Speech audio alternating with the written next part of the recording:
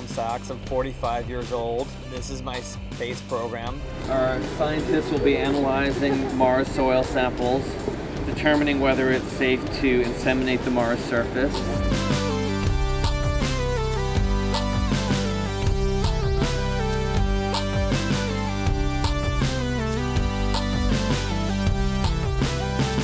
The same energy and the same skill that NASA, the other NASA, used to get their people to the moon, we are using here.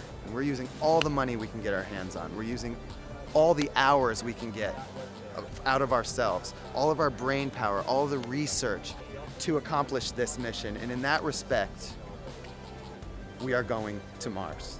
There's a real buzz in the studio and everyone's always working on something different, and if people are helping each other, and there's always people coming in for studio visits, and it's just kind of, it's really alive and it's really great. It's the best job we've ever had.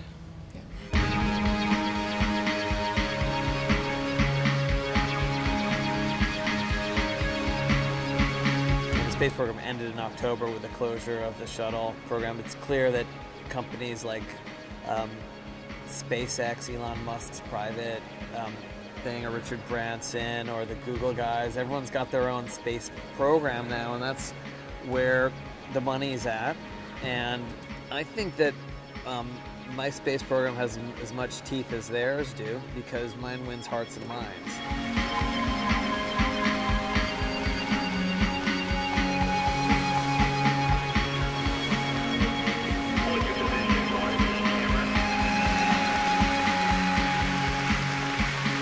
Three, two, one.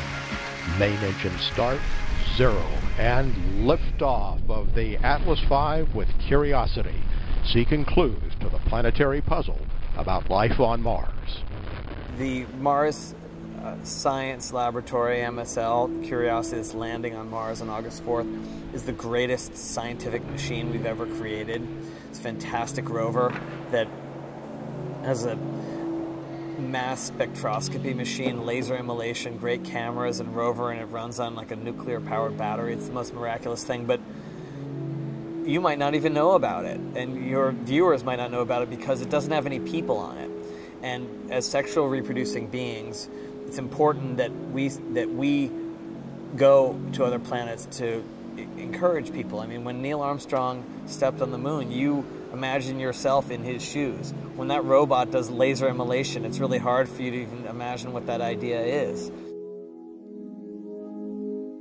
I think we have to go to Mars. It's an important place to go. From a scientific perspective, if you want to look at the big question, where did we come from? Mars has evidence of that there used to be water there.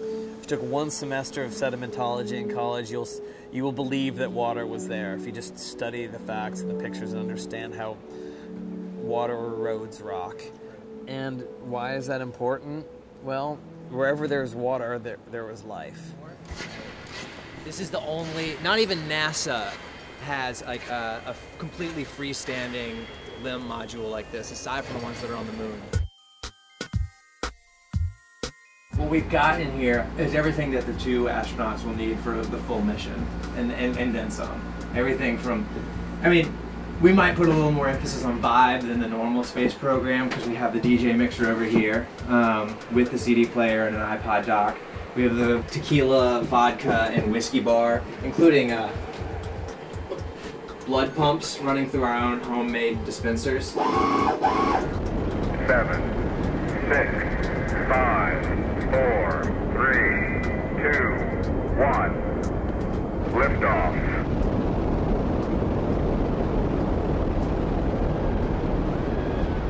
That's like the master. And then you have all of the different cameras that are spaced out. So this is a chronological order of the things that are going to happen, right? So this is where you suit up in the quarantine. This is where the astronauts will suit up. And then eventually we get to the launch pad is right there. That's the rockets, et cetera, et cetera. And what this is basically a timeline of the mission. What I've learned about the space program, partly through our own work, but also through our partnership with the folks at Jet Propulsion Laboratory, with whom we've had a bit of a back and forth think tank over the past 2 years where they fly over to us, drink tequila and talk about art. We fly over to them, drink vodka and talk about science. Really that it's just some dudes in a glorified garage.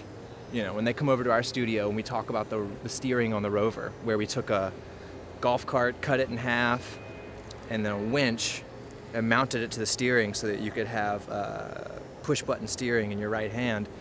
You know, we all sat around and just kind of fucked around with ideas with our buddies from JPL, and then we're like, man, how did you put those airbags on the Pathfinder mission to Mars? And he's like, I don't know, we just tried some stuff just like we're doing now, and once it stopped popping, we thought it might work. So we kind of realized there's a greater affinity between the work that we have and their work than we'd ever thought before.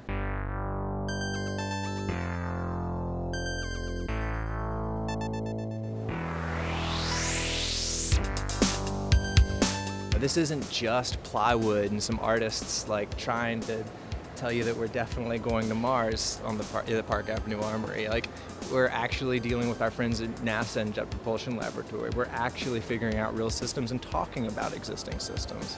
And it's our hope that some of that will stoke a little bit of excitement. If one 5-year-old comes out of here with an idea that sticks with them for a few years, long enough to, you know, get them to go and study things a little bit deeper, every little bit of it's worth it, you know?